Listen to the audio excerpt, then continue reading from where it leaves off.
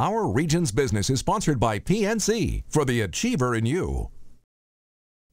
Welcome to Our Region's Business with your host, Bill Flanagan.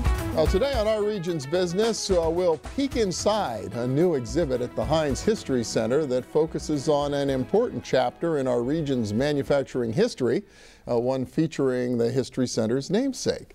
And a company that helps organizations manage change is experiencing change itself, growing with a second office right here in our region. But first, Westmoreland County Community College has cut the ribbon on an ambitious Advanced Technology Center. The state-of-the-art facility is designed to meet the growing demand across our region for skilled workers who need some training beyond high school, but maybe not quite a four-year degree. In fact, by some estimates, most of the jobs being created in our region actually fall into just that category. Doug Jensen is CEO of the Advanced Technology Center, and welcome. Good to see you. Well, thank you. Appreciate the opportunity. Yeah, congratulations. I guess it's been, what, a three-year journey for you to get this facility built. Absolutely. It's been a great journey. A lot of opportunity here for the region, so we're excited about our event and bringing people out to the new Advanced Technology Center. So Westmoreland County's been around a long time, been doing a lot of training for these kinds of highly skilled technology careers. Why was there a need for a facility like this? I think the important part is we looked at the region and the advancements that are going on specifically related to the energy sector and the manufacturing sector. We realized the importance of creating a partnership between education and industry to address the pipeline needs of the future workers.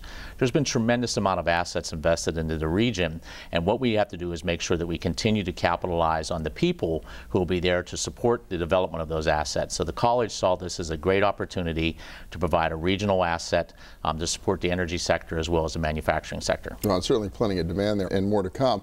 Tell us a little bit about what goes on inside and what really sets the facility apart from other types of educational facilities. Well, I think what makes this facility unique is its partnership with the industry. We've spent a lot of time developing our partnerships in terms of manufacturing sector and getting the input and advice from industry to guide us on what is the relevance in terms of the curriculum, the skill sets, the needs moving forward, and having them at the table guiding us along the way. This is a 73,000 square foot facility. It is located in the former Sony Park, which is part of the industrial development area footprint. Within that region, there's probably one of the largest concentrations of industrial parks and manufacturers in the area. So this opportunity to really place this partnership where you had individuals either seeking employment, upskilling employment, incumbent worker training, contract training, customized training to really support that area and develop the economy, it was critical.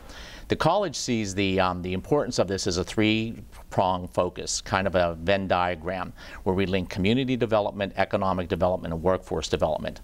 If we want to have strong communities, we need to have a strong workforce. If we want to have a strong workforce, we need to have a strong economy. And if you want to have a strong economy, you need to have great neighborhoods for people to raise their children and raise their families. It all does work together. We actually had a chance to catch up with some of the employers when you had your ribbon cutting last week, and they had nothing but praise for what you've done down there. Let's listen. This is really a world-class facility because government and industry and education partner together with that great vision of providing a great skill set education for these young people. So there you go, a vote of confidence from one of the important customers, the actual companies. And have they really played a part in, I mean, you look inside and you look around the building, it seems to be full of state-of-the-art equipment and everything. Have the employers themselves played a part in making that possible? Absolutely. It's not just a financial commitment, it's a technical commitment. We talked about leveraging the opportunities. There's just tremendous technical talent that is there.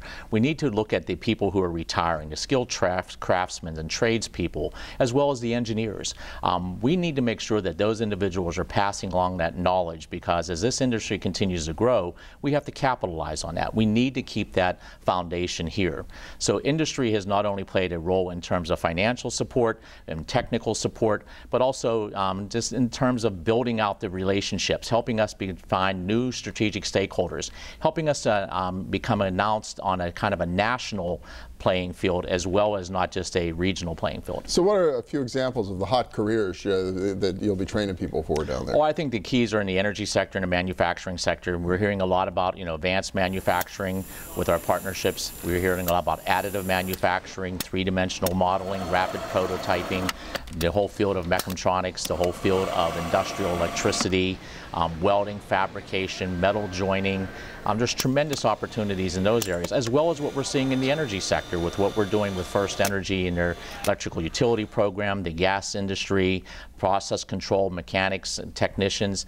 The field is just ripe for growth. It's part of Westmoreland County Community College, but not located on the main campus. It's down at what everybody knows as the old Sony plant near Mount Pleasant, right off the Pennsylvania Turnpike interchange. So I assume you're hoping this is going to be more than just a resource for Westmoreland County. Oh, absolutely. The interest that we have received from our surrounding county, our partnerships even here in Allegheny County, Indiana, Fayette, Washington, Greene. People have reached out to us from northern West Virginia, eastern Ohio, and southern New York. We see this as really as an opportunity to help build the region and to see this as an asset, not just for the college, but as an asset for the region as it moves forward. Pretty amazing. How big an investment has it been for the college? It's about a $12 million investment over the period of time. That includes our equipment investments as well as the repurposing of the space. This was not a new construction. It was basically a repurposing of the existing space.